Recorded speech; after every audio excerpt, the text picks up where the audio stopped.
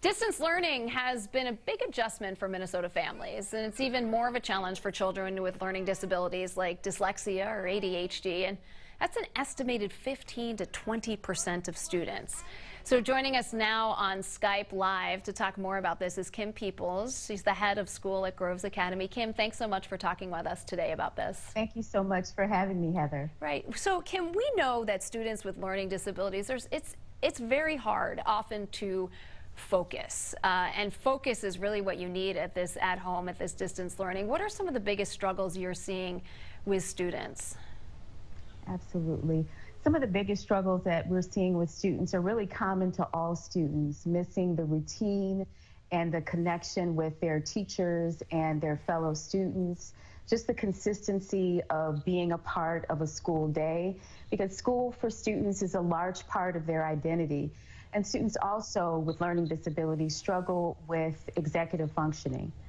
And executive functioning is our ability to manage our time, to prioritize tasks, to regulate our emotions so that we can achieve a goal or persist in completing a task. And Kim, I think that's the hard part of parents trying to balance their own work, but trying to figure out how much should I get involved in my child's work. Do you have any recommendations or advice on how families can help? The one bit of advice, or actually I have two bits of advice I'd like to share. For all parents, you want to give yourself grace. It's not about being perfect, it's about being there and being in the moment. And the second thing you can do, going back to executive functioning, is just finding opportunities to help to develop those skills in your students. And you can do it with simple goal setting. So say, for example, you decide that you have a goal you want to complete by the end of next week, and perhaps it's creating a wonderful dinner party. Sit down with your child and plan out what you want the dinner party to be. Figure out all the things that need to be involved in it, what you need to do, and then prioritize. When do we need to have certain things accomplished so that we can have this great dinner party? How are we going to manage the execution of it? What are we going to do day 1, day 2, day 3? And then on the actual day of the dinner party, celebrate the accomplishment, but more importantly, use that as an opportunity to reflect on what you did to celebrate this great moment. What worked well? What were some of the challenges? What could you do differently if you want to add another dimension to a dinner party next week?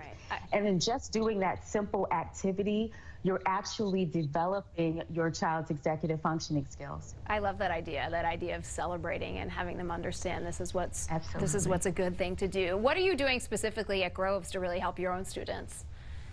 Well, at Groves Academy, we have the great fortune of having an 8-to-1 student-to-teacher ratio. So it's really opportune for us to continue to develop those strong relationships that we have with our students. We're using Zoom and we're using Google Classroom. We're using multiple things that will help us to stay connected to our students. Most importantly, all of this is grounded in solid relationship building, and also finding opportunities for students to socialize with each other. Perhaps in our lower school, our students are engaging in wonderful lunches with their classmates and teachers.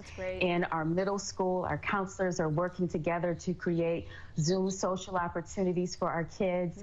And in our upper school, we have weekly class meetings where we're meeting with the freshmen, sophomores, juniors, and seniors, just as an opportunity to get together and maintain community. Great. Kim Peeples, thank you so much. Head of school at Groves Academy. We really appreciate talking with you today. It was my pleasure. Thank you. Yep.